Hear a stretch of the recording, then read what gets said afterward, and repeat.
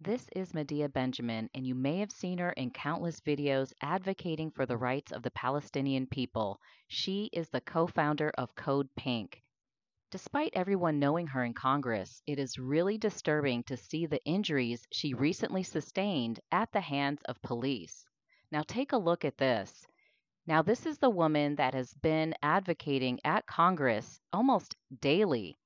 And the fact that they know who she is and they are being this aggressive is crazy.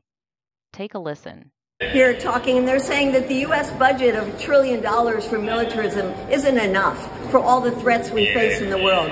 You know why we face threats in the world? Because we support genocide. That's why we face threats. And if we stop supporting genocide, if we stopped, then we wouldn't face these threats in the world.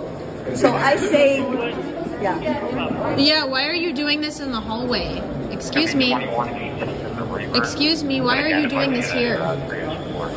So isn't it ironic that the person who speaks out for peace and international law and respect for U.S. law is getting treated like this in the hallway? What? I'm obviously such a great threat to the United States. Probably will be about 100 lawyers signing on to this letter talking about how the U.S. is violating Leahy laws, is violating the State Department's old laws, and is and that's going to the judiciary. I want people to see this is how they treat peacemakers. This is Officer Whitman. She's doing in the public when you speak out for stopping a genocide. If you are supporting a genocide, you would be in there being lauded for your work. Everything is upside down. Everything is backwards. People who support morality, decency, an end to the killing, an end to the suffering, an end to the starvation are treated as if we are terrorists. And I'll be taken to jail right now. And I am being treated, look at how I'm being treated. I mean, it's disgusting. Medea, I'm so sorry. I'm so sorry. Yeah, well, people in Gaza are being treated a lot worse than this, and that's why we're doing this.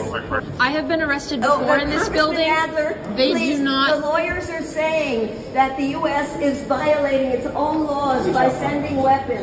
Will you call for an end to the transfer of... Grab the bag. Grab the bag. We must speak to you. Congressman Adler, will you call for an